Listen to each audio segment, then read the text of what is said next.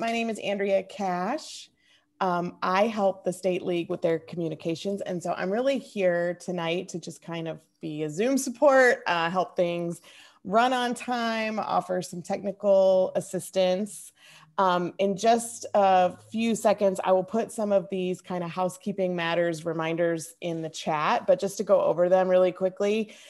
We are recording this, as you probably have seen. That's just going to be especially helpful in recording what happens at the business meeting a little bit later. So just be aware of that.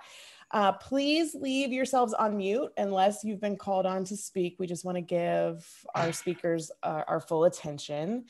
If you want to change the view you're seeing, I know we're sharing slides, but you can play around in the upper right of your Zoom and play around with speaker view or gallery view.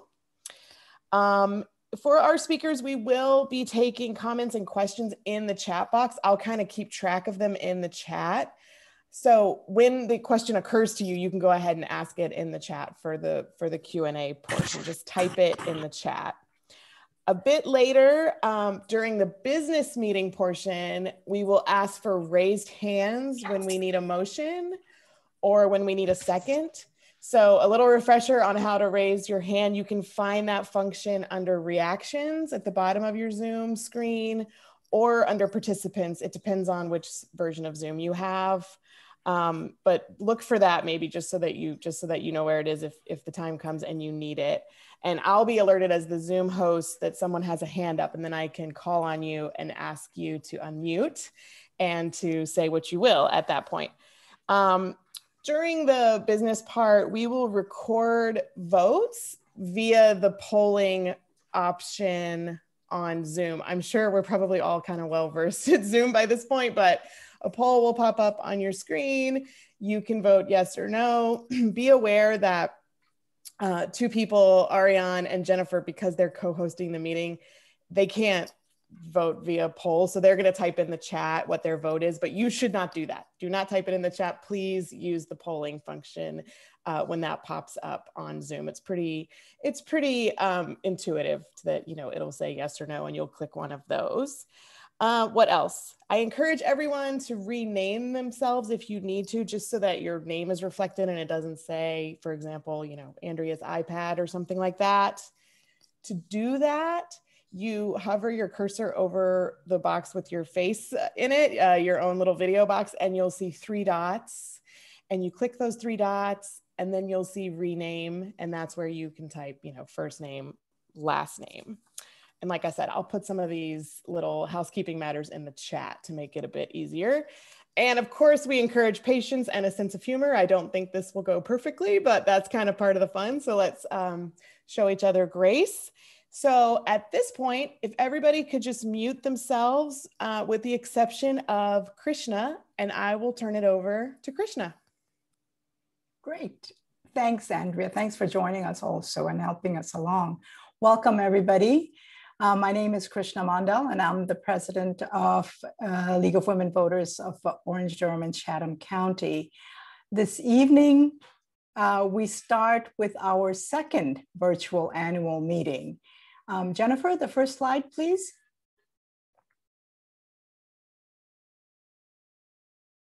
Thanks. Like last year's meeting, today we will hear from our teams. We will celebrate their accomplishments. We will discuss their challenges. Next slide, please. And then we will move on to the business part of the meeting, where you will hear and vote on ODC's future program and the budget, and select a new slate of leaders. Sadly, we can't meet in person. We were just saying that the last time we met in person was 2 years ago at UNC Botanical Garden, and it was beautiful. But we have carved out some time at the end of the program to socialize. It'll be our time to catch up with you, to hear your ideas, answer your questions, and just basically find out what you've been up to. So do join us. And also please stay through the end of the program so that we have a quorum to complete the business part of this evening. So thank you so much for joining us, and let's get started. Jennifer, the next slide, please. At our annual meeting last June, we were just starting to realize that 2020 was going to be a difficult year. Next slide, please. But we failed to grasp how challenging it would be. Within a year, millions of people around the world died from COVID-19. There was a devastating economic downturn, major social uprisings, and our schools, our businesses, and just about every aspect of our daily lives was affected in multiple ways. And on top of that, it was a major election year. Next slide, please. One of the biggest worries last year, around June of last year, was that if we could vote without jeopardizing our health. ODC did what we do best, and we educated the members of our community on ways to vote safely. We provided them with voting tools like Vote 411 and really lovely apps like the voting site locators. Our voter services team, our interns, and our communication teams kept a constant flow of information, encouraging people to vote. Next slide, please. Our observer corps and extra volunteers monitored the election process. From the March primaries to the absentee ballot counting process, to the November elections, and finally to the recounts. Along the way, we applauded the work of our election workers, as shown here by a letter written by the Chatham unit, and that was published in the Chatham News and Record. All in all, 20% of our membership helped us with our voter outreach activities. Next slide, please. Our action teams continued their work. ODC's public education team worked hard with local and statewide education expert and other groups to help the community understand North Carolina's education policies. Next slide, please. We gathered at on a monthly basis to connect with our community and to learn the pandemic's effect on a multitude of local issues, including on our small businesses, schools, social issues like domestic violence. And we also learned how we could help. But through it all, we stayed up on league's affairs. For instance, we kept an eye on the redistricting topic, knowing that the census data coming out this year will make redistricting a top priority. Next slide, please. With the election behind us, we're trying new ways to engage our communities. Going forward, as we connect with the people from our 3 counties, we will strive to listen more and learn from them to make this a more inclusive democracy. Next slide, Jennifer. Thank you. We know that your support with time, funding, and just simply hard work helped us achieve our goals. So thank you so much, and let's work together to fulfill the next year's goals. Next slide, please, Jennifer. This brings us to the next part of our meeting, our action team. We continue on, and we'll now hear from each action team.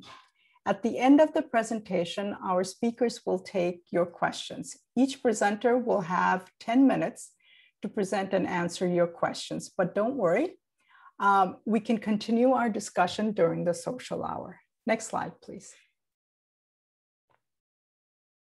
We begin our talk with Dr. Mary Kolek, who will give you an overview of ODC's public education team. Mary?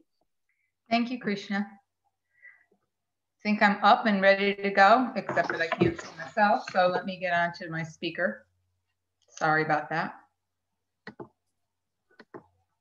Okay, sorry. I just want to make sure. I'm just going to set a timer because I want to make sure I stay on because when you get passionate, it happens. So the League of Women Voters ODC Public Action Team, for those of you that have been involved in the past, remains very consistent both in our commitment and really in our membership over time. So next slide.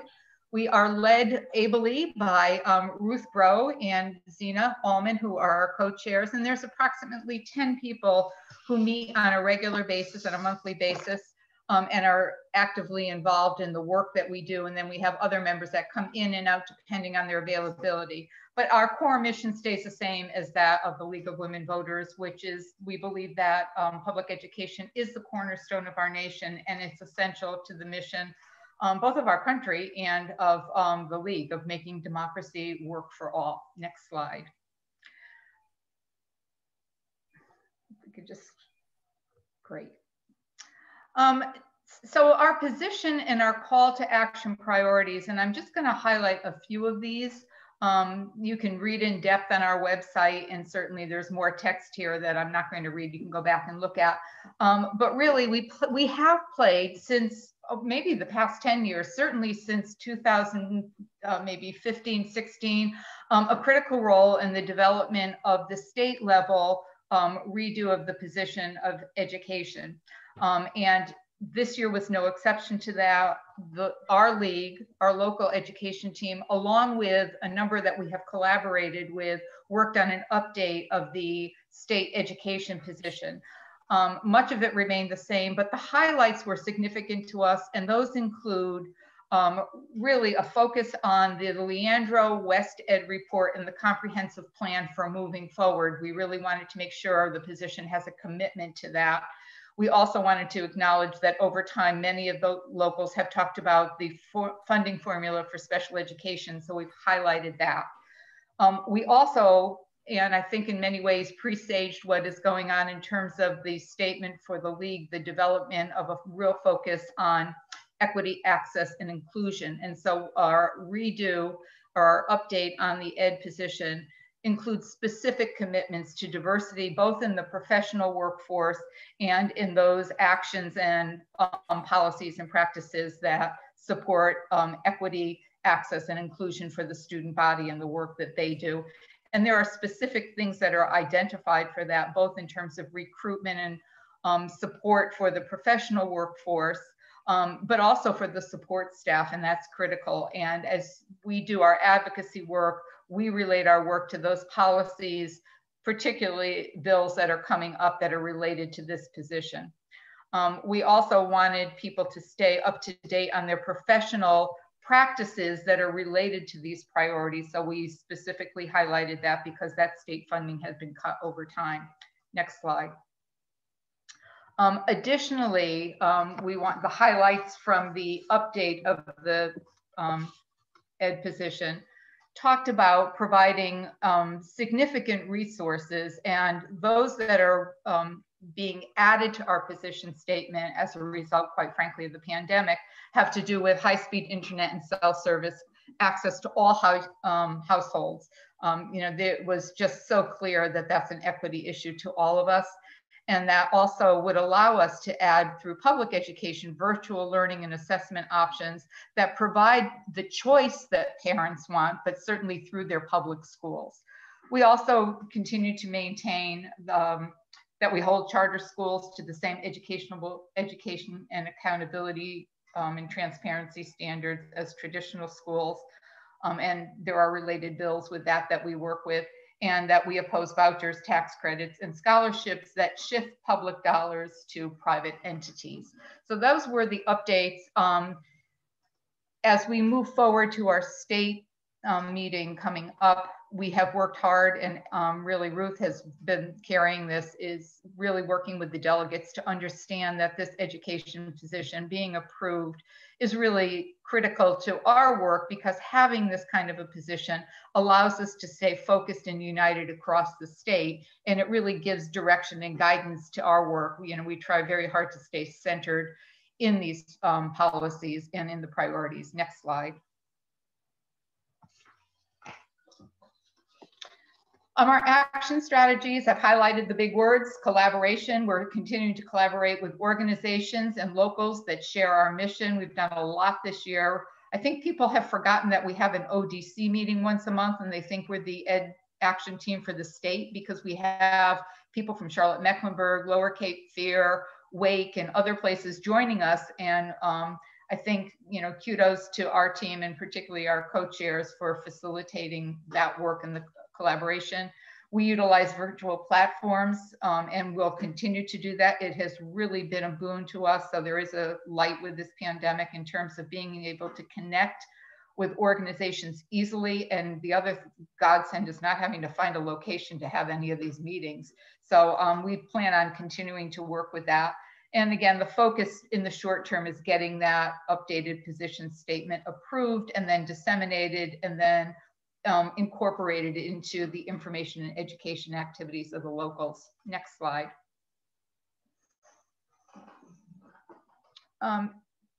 Clearly, a lot of this is what I've been talking about. I've been trying to incorporate it. And so the other thing that you're going to find is that we are doing a lot of public education and advocacy work. Particularly, we have Google groups that are going and working right now in terms of advocacy for the legislation that's passing. And so there's some websites cited there, and there's also a new Google group if you'd like to join that is uniting us across the state. And next slide. And we're going to continue to meet monthly, and we welcome anyone joining us at any time and then joining us in the long term. Please check our webpage. Sue Collins has been keeping that up to date, and it's got lots of information and links on it. And we really are continuing to work with other locals on research reports. Lower Cape Fear is updating their research report on the curriculum in the schools that are receiving the majority of the voucher money, and we've been helping with that research. Next slide. And this is our final commitment, just that we continue to really focus on staying abreast of issues and how they impact us and really working as active advocates. We really need to be out into the communities and working with our partners because we're not located in every community. And we stay committed to supporting the other action teams in the league because it's all interrelated. And if there's questions, I'd be happy.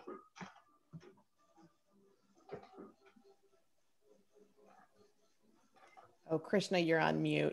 Thank you, Mary. Andrea, are there any questions for Mary?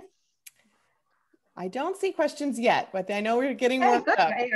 Let me just shut off my timer. Good.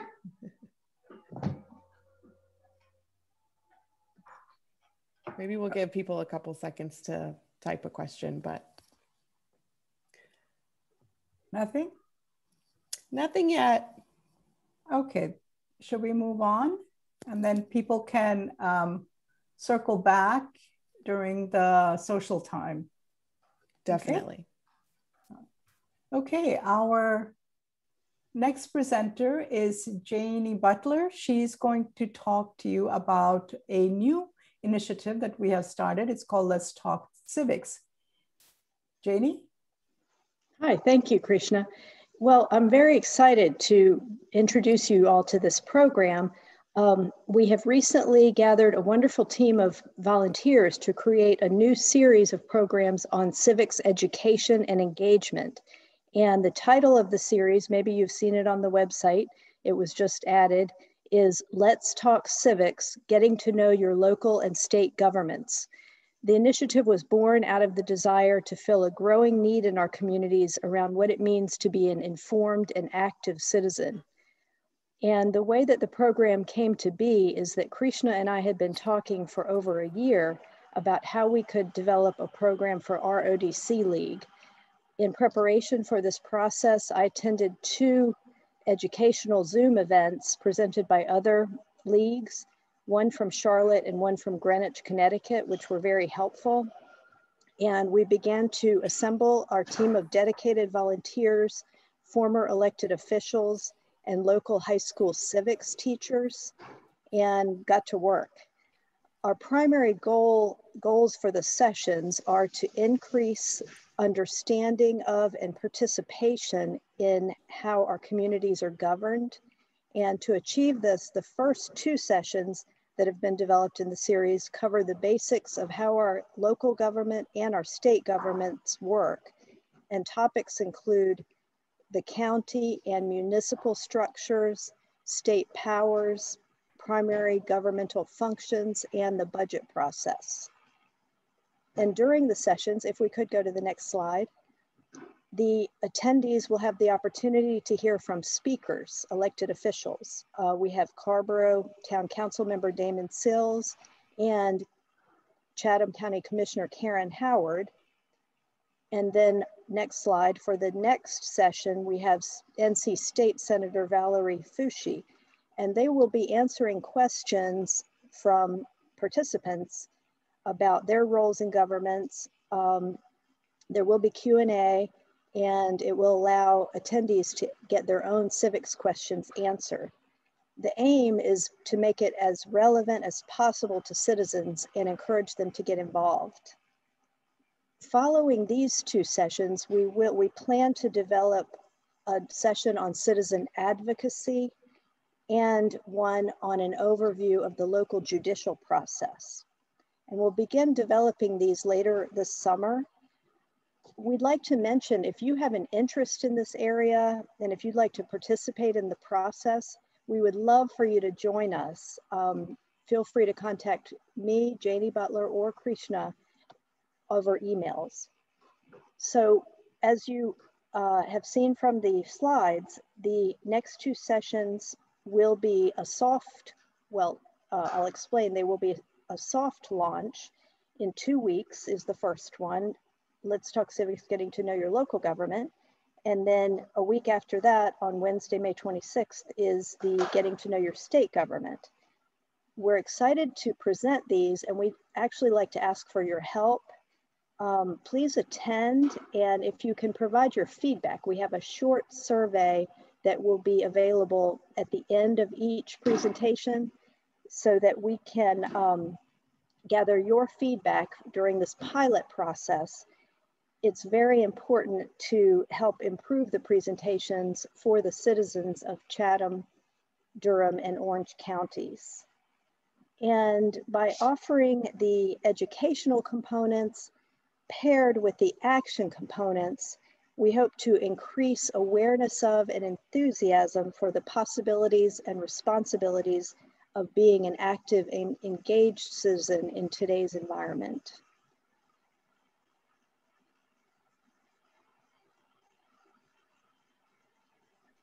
Thank you, Janie. Andrea, are there any questions? I don't see any questions yet. Okay.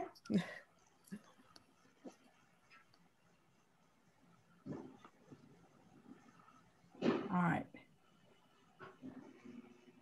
Well, let's move on then, shall we? Thank you so much, Janie, for that.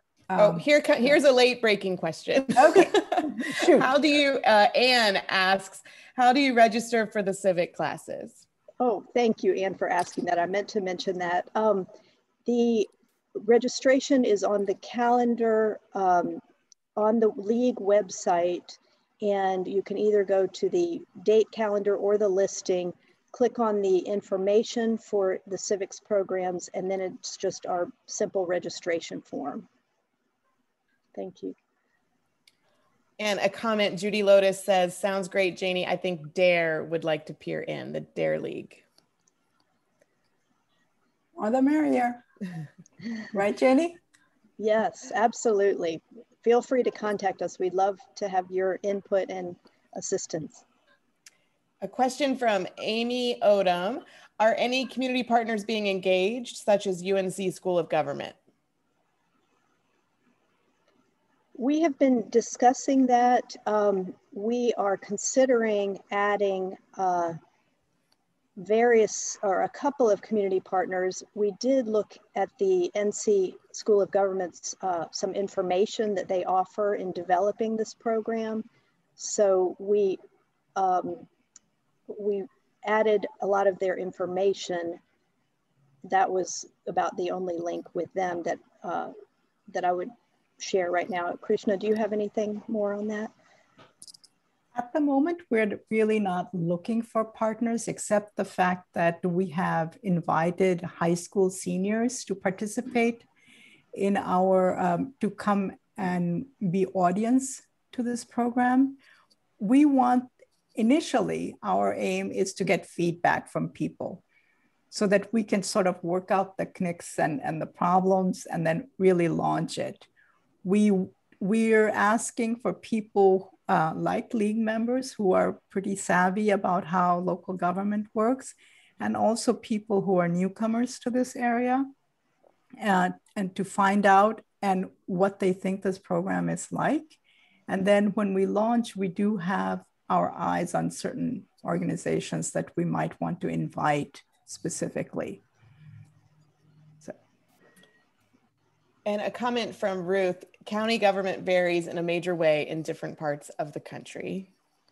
And yes, I will say that now the registration links are in the chat, so that's very handy if folks want to go ahead and register, you know, tonight.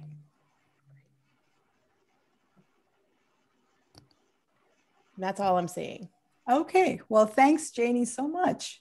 You're very welcome. We move on now and to redistricting team.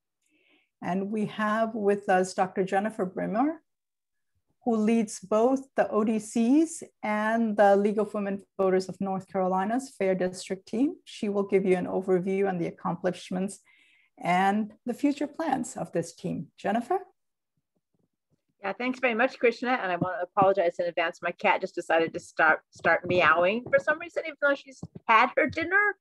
Next slide, please. Okay, let me tell you a little bit. I'm really going to talk mostly about our local team here, but I do want to point out that we did just have our day of action at the state level, and I want to thank everybody who participated in that. I think it was pretty successful. We contacted a lot of legislators, actually going forward, beginning basically around convention time, which is coming up, of course. Phyllis Demko will be taking over the state role, I'll be focusing on the local role and also our county's project. So our objectives are to support redistricting reform at the state level, although I should note that Krishna and I are both members of a team that is looking into how our county commission should be restructured, because it is certainly true that even in North Carolina, there are many different structures for the state counties. So we also are interested in other levels of redistricting as well. And our main aim is to educate the public on redistricting and how it affects our democracy and why we need reform, because we think that educated public is going to have the most effect in achieving redistricting reform, especially over time. And in particular, we want to promote engagement in this year's redrawing, which is of course delayed by COVID, like everything else. We are looking at county redrawing as well as legislative and congressional districts. Someone's noting that the county that we're doing is Orange County in terms of the committee that Krishna and also Susanna Dancy and I are on. This will obviously, the redistricting will be taking place later in the year. Our main activities have been and will continue to be a speakers bureau, or organizing presentations for public education and outreach to get people engaged. We also carried out a joint project with El Centro Hispano in Durham, supporting Latino registration, particularly in Chatham County. And we really want to thank the team that worked on that, including Terry Landers and several other people from Chatham. And our planned activities for the coming year are to expand our Speakers Bureau. And we really want to reach out to all kinds of groups across the state. And now that we know you can do everything by Zoom, we can present virtually anywhere. We want to resume our postcarding once we are able to meet in person. We've done a lot of postcarding to outreach to voters, but the Seymour Center, where we have historically met, is closed. And we're kind of thinking if there's some other way we can do this, but postcarding by Zoom is really boring. So we're not going to do that. And as I mentioned, this Orange County advisory group that we're on, and we really want people, when Orange County will redraw its districts, and therefore we hope people will get involved in that. Next slide, please. And this is a slide that summarizes the reform legislation that has been introduced. Our aim is to get it heard. We don't know if we're going to succeed in this aim, but nonetheless, we are a reform in a major area like this is something that takes years to achieve, and we have been working on it for years, and we will continue working on it. A number of very good bills, including the Fair Maps bill, which has an independent commission There's a bill that would really tighten up the criteria, which in our system right now are extremely limited, would bar political data from being used, and it would use a new measure of gerrymandering that was developed in part at Duke and has been very successfully used in court. So this is really a potential step forward, and it's important to have these bills taken up. There's also a bill to improve the county cluster project process, which is a weird North Carolina system whereby we group our counties to minimize division of counties by dividing up within just certain clusters of counties, while at the same time keeping population the same in every district. And finally, there's an omnibus bill very similar to the For the People Act at the congressional level, and it does incorporate the full Fair Maps Act language into both the Senate and the House version. So we do have an independent commission bill introduced, and the main task now in that regard is to educate people and encourage those bills to be heard. So be happy to take any questions that people have, if there are questions. Andrea, how are we looking? We're waiting for some excellent questions that I know are coming. Maybe we should have a typing class. Restore those typing skills. So I have a question for you, Jennifer. This is Amy Geralaman. I've been wondering what the delay in the census results is going to do for redistricting. What do you think will be the impacts? Well, it's not a good thing. It also looks like, with regard to not just the delay so much, but in general, the impact of COVID, it appears that, and well, it's really not so much COVID as it is the former administration's attempt to suppress the, to scare the Latinx population. So it looks like there's going to be an undercount of the Latinx population around the country, and that will not be good. But on this, the main impact on the scheduling side, is going to be that we will not get the data at all until the end of September, more or less. And that means that in order to really have a full process, they would need to postpone the election. And it appears that the leadership has decided we'd rather not have a full process, so let's just charge ahead and keep the election schedule for the legislature and the general elections in 22 on their same schedule, which means that you will have normally filing in December, mid-December. And so that will effectively make it very difficult to have a full process, and would also effectively bar any kind of a court challenge, which is their intention. Although the judges could move the primary if they felt that was necessary. So that is going to be a big effect. We're still waiting to see what all happens with the municipal elections. That affects mostly the cities and towns that have districts, which I don't think any do in our jurisdiction. As a result, it seems very likely that the towns that are at large will proceed because it would, they're very concerned about the disruption. That looks like that's what's going to happen, but no one is entirely sure at this point.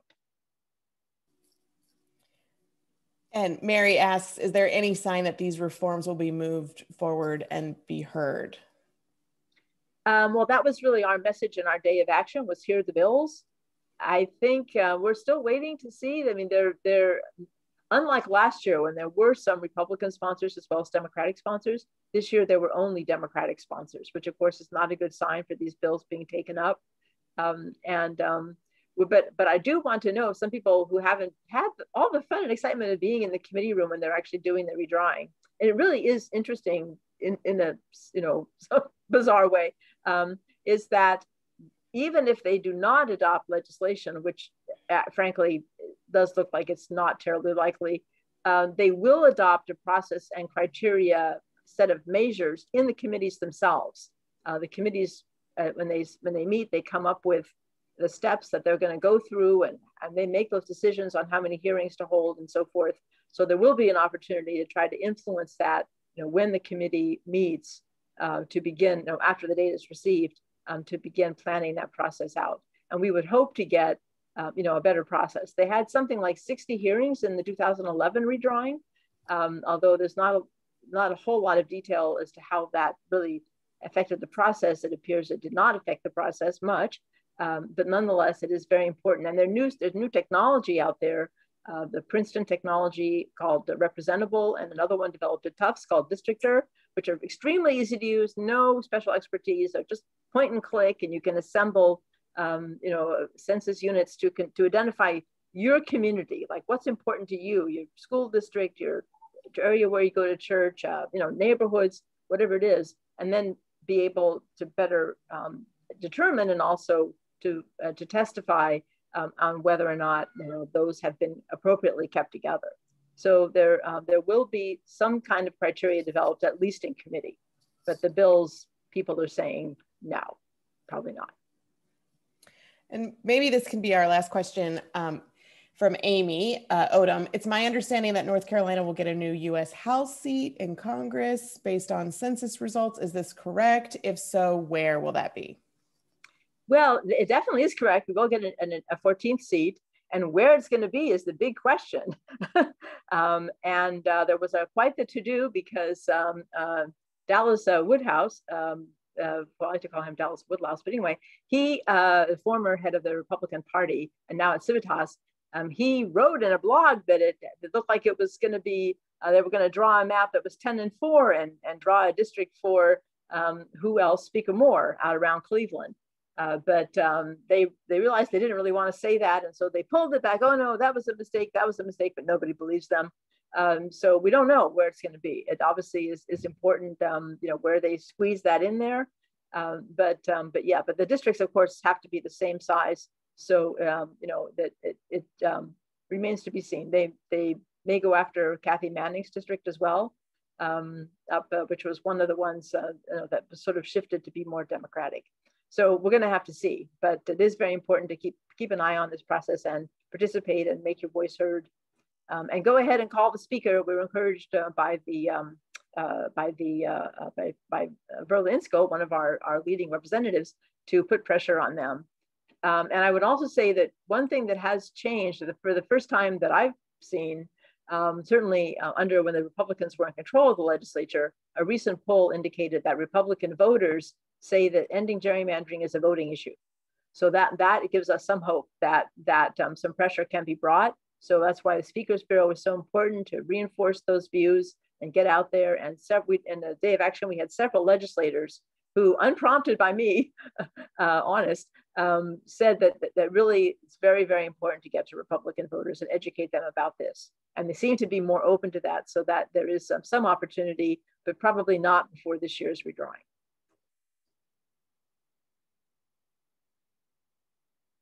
So, okay. I think there are several other questions for Jennifer, but please come and join us for the social hour where we can talk about this. This is a huge topic and we are concerned about it. And we would like to know how we can be involved in it. So please do stay, and Jennifer will stay and answer your questions. We move on now. Next slide, please.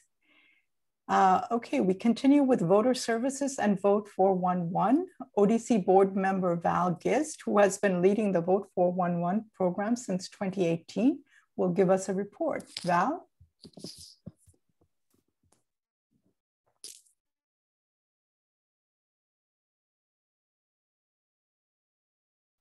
I'm muted.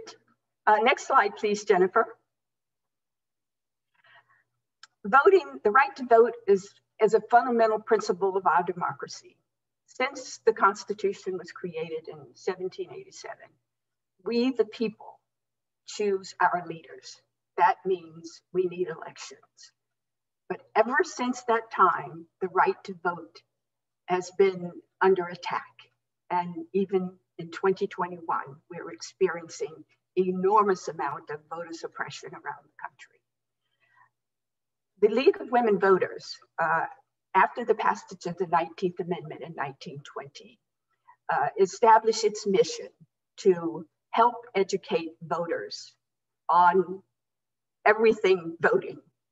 What we want to have is an informed citizens. And the ODC has, in fact, been educating voters for 74 years. In fact, we'll have a birthday in September. even though the 19th Amendment gave women the right to vote, African Americans and other people of color faced all kinds of challenges. It was the Voting Rights Act of 1965 that finally opened a lot of doors for people of color to vote.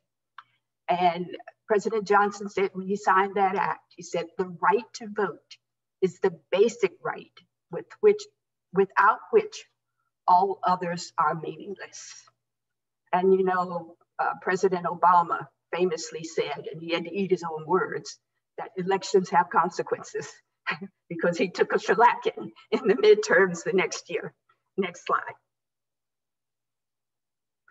So even though we were in the midst of a huge pandemic, the voter services team put in a stellar effort to do everything that we could to educate all of the potential voters in Orange, Durham, and Chatham counties. And you can see the list of people that we met with. There's a diverse group of people, and we did it virtually, so we had to have a diverse group of slides. But 2 or 3 things we talked about in every slide is that we talked about who can vote, how you can vote, when you can vote, and we encouraged everybody to make a plan, because if you don't make a plan, you just might not be able to vote when you want to vote. And of course, we talked to everyone about Vote 411. The biggest accomplishment that we talked about, well, that we didn't talk about it, but that we're very proud of, is that we had a lot of what I call voter services ambassadors. And we engaged a lot of people in ODC in that effort. And we had 29 people from ODC, and we had 4 marvelous interns who worked throughout the summer with us in various fashions. We're very proud of them, and we want them back. But you can see we have a diverse group of people that we talk to. Next slide, please, Jennifer. And as I said, one of the things we talked to everyone about was make a plan to vote. We wanted to do whatever we could do to ensure people that they could in fact vote safely. So when we first doing our presentations, we were focusing on voting by mail because people were afraid to go anywhere. And then as we got closer to time for early voting, we started focusing on early voting. And then afterwards, we began to focus on the election day. But every time we told people, make your plan and vote, just vote. Next slide. And we always talk to people, we tried to encourage them and let them know that their vote mattered. We wanted people to understand that. And as Obama said, elections have consequences. So in talking about Vote 411, we could not tell people who to vote for. We could tell them where they could vote, when they could vote, how they could vote, how they could register and all that stuff, but we couldn't tell them who they could vote for. So we encourage everyone, and I still encourage everyone, to go to Vote 411. That's where you can find all of the information that you need, anyone needs, to help them decide who to vote for. Next slide. And we brag about Vote 411. We especially bragged in 2020 because it won the Webby's 2020 People's Voice Award. That means people voted for it. This is a cherished, a coveted award in the internet community. And so we are very proud of that. We launched Vote 411 in 2006, and 14 years later, we win a huge award. That's good work. And we're really proud of that. Next slide, please. So we did all this work. What did we accomplish? As I mentioned, from an ODC personnel perspective, we got people engaged. And we were so happy that we got so many people engaged. People went out, put up 100 road signs. They were on highways and they, challenged traffic in some cases. And then they had to go back and pick them up.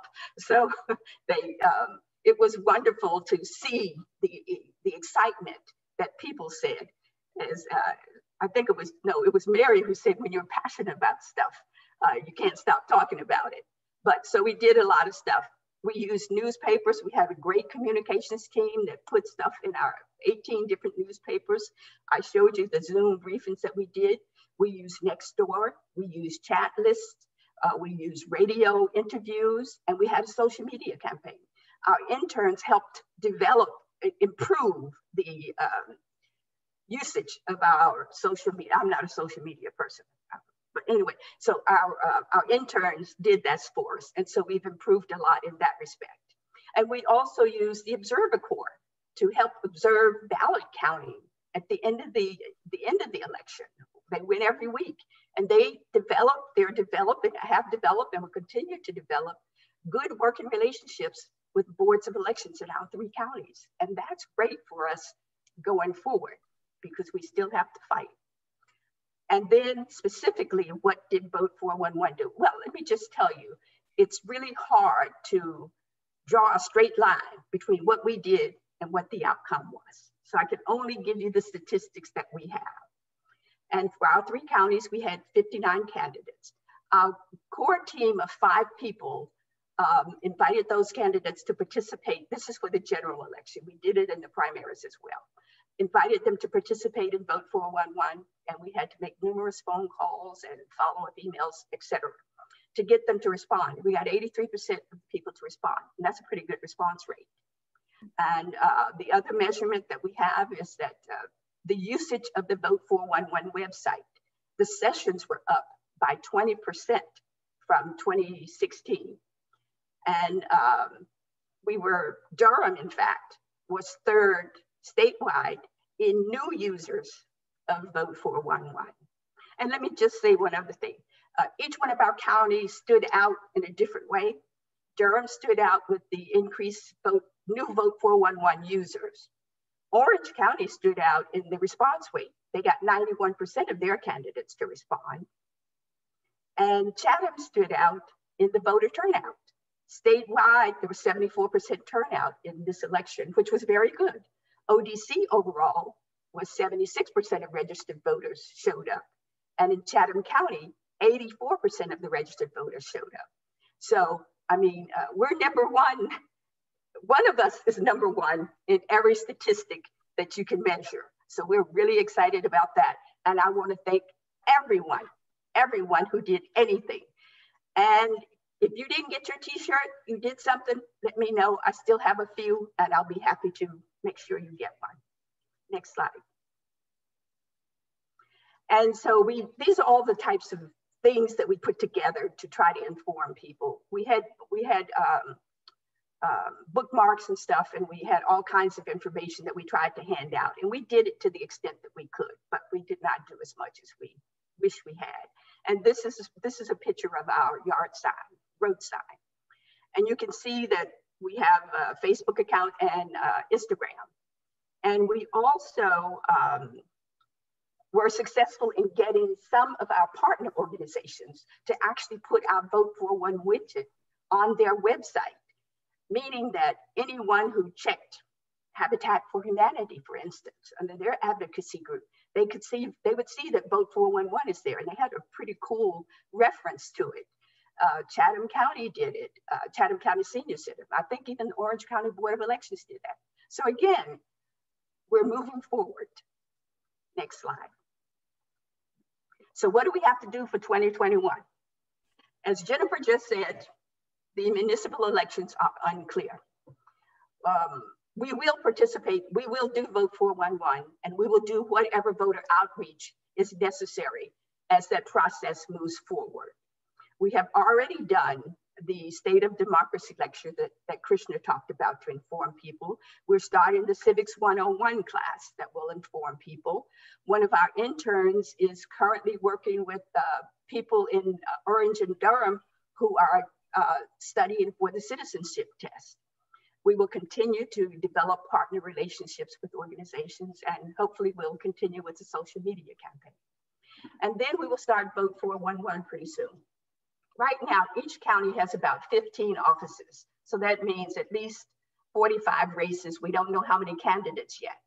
And we don't know the exact dates, but the dates that are on the websites suggest September 14th, and even in Durham, I think it's October 5th, and then a general election on November 2nd. The interesting thing is the candidate filing won't start until July, so we won't really know how many candidates we have until that time. And then around that time, we will really activate our Vote 411 team to work to get all the questions, to get all the stuff entered in the system. And then we'll start our publicity campaign. That means road signs, social media posts, next door posts, all that. And that's when we're going to need our ambassadors again. So if you want to help, just send me an email and I'll make sure we get in touch. And then I just put down here that we're also working towards the 2020 midterms, because the filing for 2020 midterms will happen in December of this year.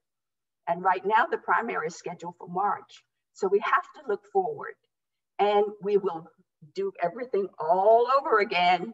We keep doing it, and we're getting better. And we mentioned the one additional House seat. We don't know how that's going to work out, but we'll deal with it in the best way that we can, which means that we'll just tell the truth and provide the information that people need to be able to vote. And we want everybody to help us. And I want to extend a heartfelt thank you to everyone who has done anything to help us. And you can get in touch with me if you want to do anything else. And I think that's my last slide.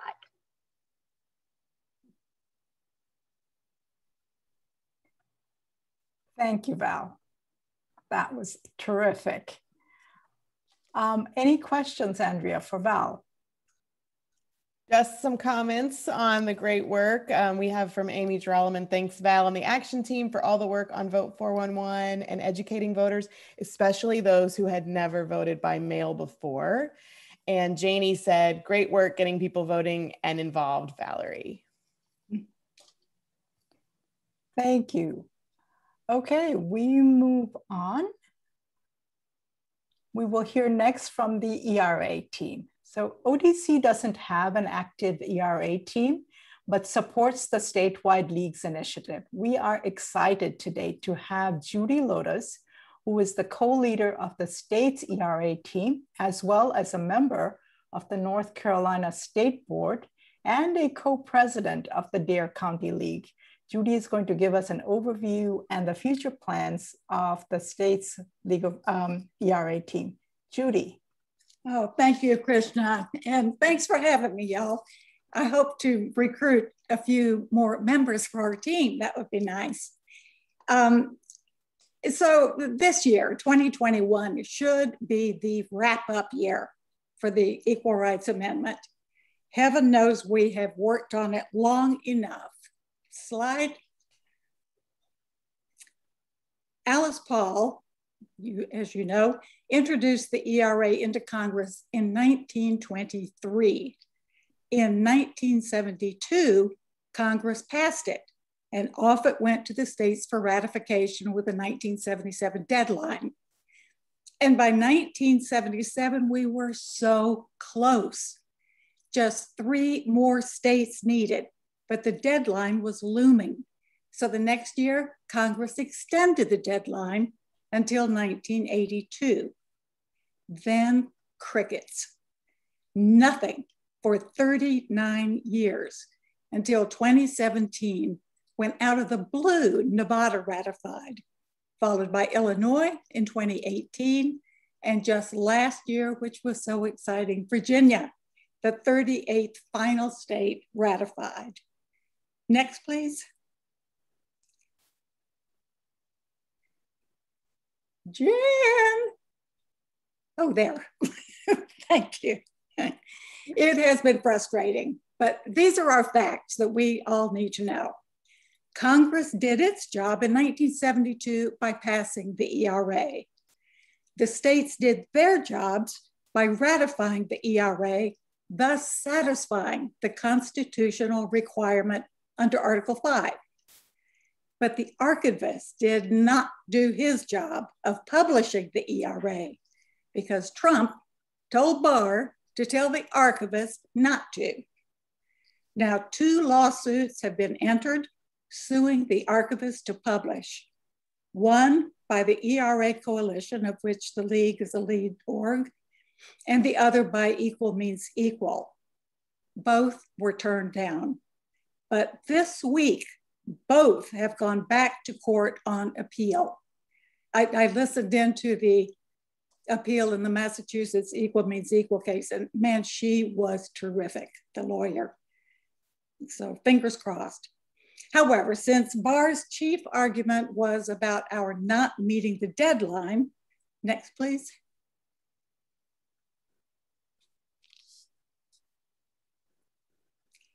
We thought it made eminent sense to drop the deadline. Because here's the truth about that. The deadline appears only in the preamble to the amendment and is not part of the amendment. The deadline was put there by Congress, and what Congress puts, Congress can remove. So bills to drop the deadline were introduced in both houses in January.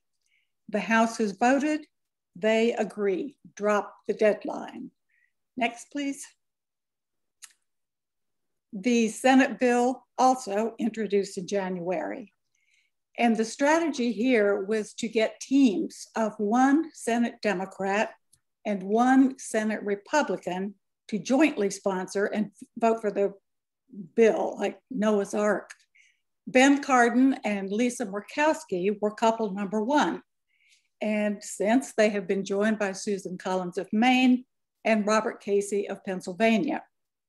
And the most recent to sign on is a single, Angus King, the independent from Maine. So it'll take 60 votes to pass, and we believe, we're pretty sure we have 55. Now, the most important thing that everybody on this call can do is to write personal letters, really personal letters, to Senator Burr, telling him why this is so important and to please vote yes to drop the deadline. Sadly, Senator Tillis seems dead set against it. Next, please. There is also the possibility of Attorney General Merrick Garland simply nullifying Barr's letter to the archivist and instructing him to publish, just to redo what Barr did. We know that President Biden supports ERA, but he believes this action is within the purview of Garland and he won't force his hand. In any case, next year, the ratified amendment will be 2 years old and therefore the law. We will presume we have equal rights and act accordingly and wait for the challenges sure to come. Next, please. Meanwhile, let's get ERA ratified in North Carolina. Right off the bat in 2021, ERA bills were introduced in the North Carolina House and Senate. Now, the very day after they were introduced, both were consigned to the Rules Committees, which is the legislative graveyard where ERA has always died in our state. It's more important than ever that North Carolina ratify ERA. It will bolster our case today, and if heaven forbid we have to start over, we'll be ready. Next, please. Maybe North Carolina, like other southern states, has a slight woman problem. Back in 1897, a bill was introduced giving women in North Carolina the right to vote. Evidently, the Senate leader was so horrified, he referred it to the Committee on Insane Asylums. Our state didn't ratify the 19th Amendment until 1971, just 50 years ago. And last slide, please. My personal take on all of this is really pretty simple. I believe it is outrageous that women are not included in the Constitution. I think it's insulting. And every argument against equality, from shared bathrooms to abortion to the military draft, are specious. Nothing should come between a woman and her rights under the law, fully equal to men's. Let's get it done, and I thank you. Wow. Thank you, Judy. Andrea, any questions? Yes, two questions in the chat right now. The first from Amy Geroliman. Judy, can you explain what the role of the archivist is with the ERA? The archivist is the librarian for the country. He has no right of saying yes or no. That's why we're suing him, is because under law, it is his duty, once ratified, to publish, period.